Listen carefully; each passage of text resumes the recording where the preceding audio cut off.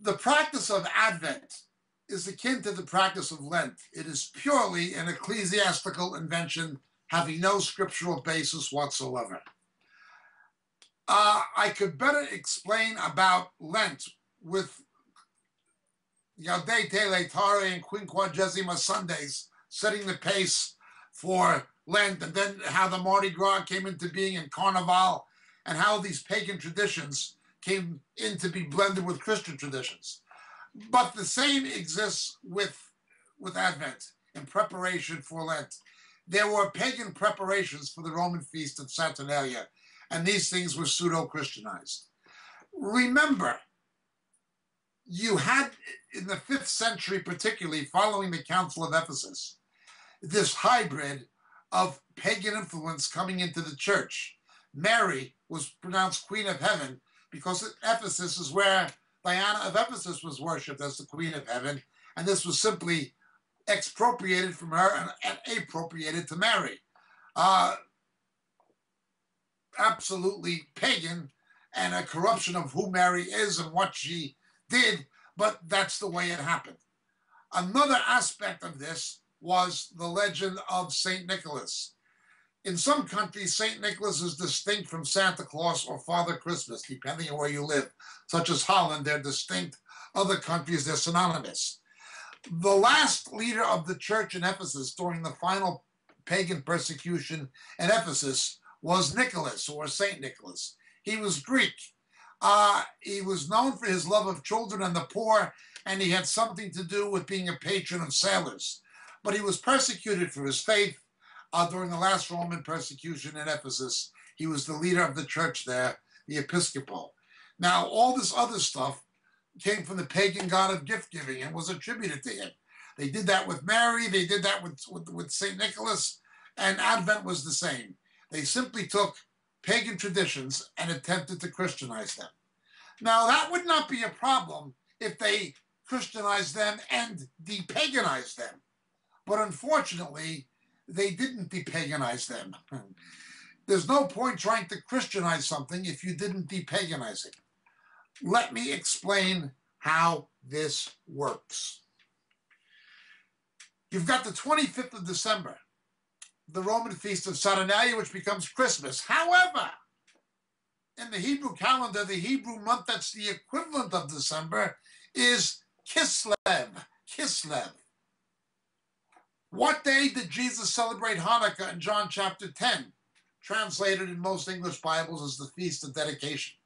But that was Hanukkah. He was celebrating Hanukkah. The 25th of Kislev. But there's nothing pagan about Hanukkah. Nothing. All of the Hebrew holy days given in Leviticus 23 and 24 were celebrated on the same days in the agricultural cycle as the pagan Canaanite holy days. Only the Canaanites were giving thanks to false gods, to demon idols, for the rain, the sun, the harvest. Yahweh, God, wanted his people, Israel, to thank him for the rain, the sun, the harvest. The Hebrew holy days displaced and replaced the pagan ones. The rituals were to be carried out in such a way as they had to be meticulously careful. Do all I tell you to keep it distinct from what the pagans were doing. It's not a problem to replace and displace that which is pagan with that which is Judeo-Christian. God told Israel to do it, and Jesus himself observed that practice. The problem is when the pagan tradition and superstitions are retained, and you wind up with a hybrid of the pagan and the Christian. We don't know the day of the year when Jesus was born. So hence Advent is nonsense anyway. We don't know the year, much less the day. There are those who've made educated guesses.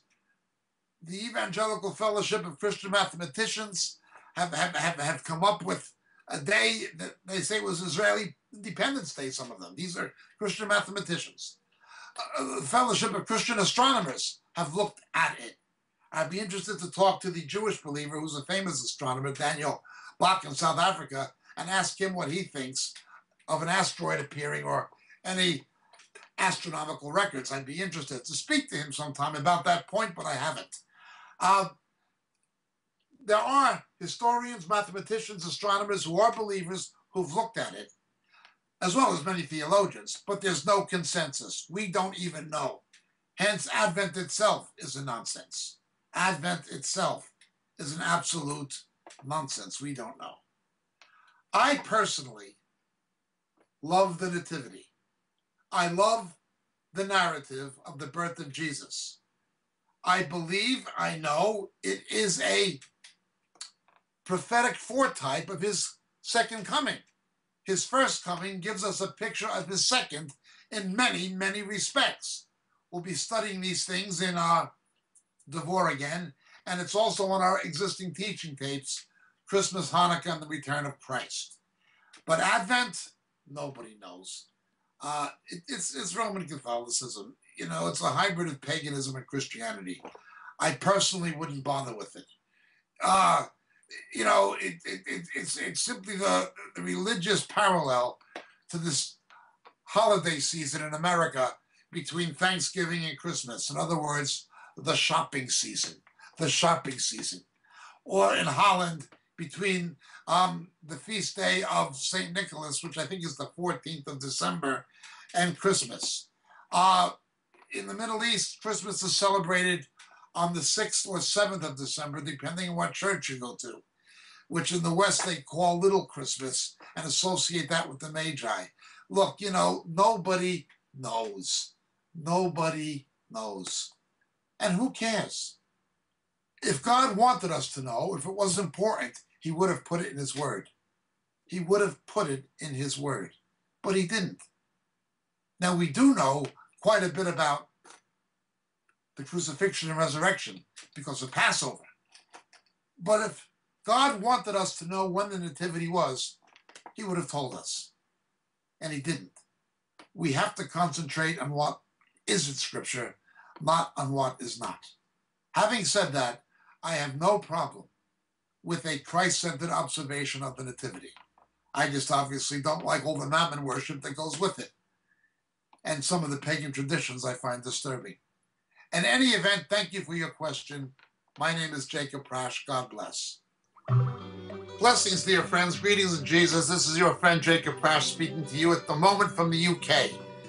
You know, so many of the questions we get in our Roku broadcast and on our Vimeo clips and on YouTube deal with subjects that we deal with much more extensively in our books. We can't, for the sake of brevity, go into the kind of depth in a TV broadcast we can actually go into in a book.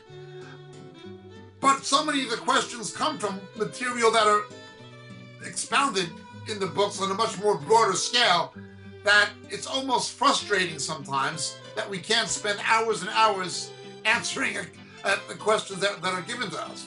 Obviously, practicality dictates that's not a possibility.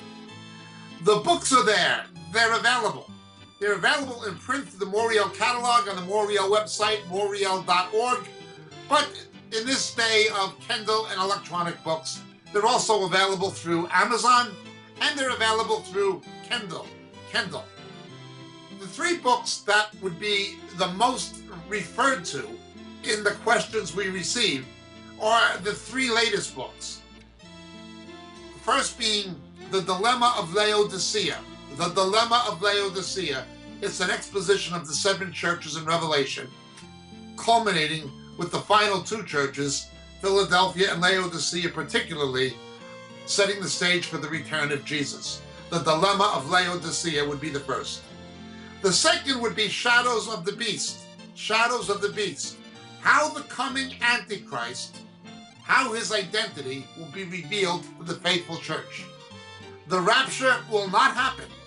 Will not happen, absolutely not happen, until the faithful church knows who the ultimate beast of Revelation is. That is the Antichrist and also the false prophet. How the identity of the coming Antichrist will be revealed to the faithful church. Shadows of the Beast, the second book. And the final and latest one, Harpazo. harpazo, what the scripture actually teaches about the rapture, the snatching away which takes place between the 6th and 7th seals in the book of Revelation.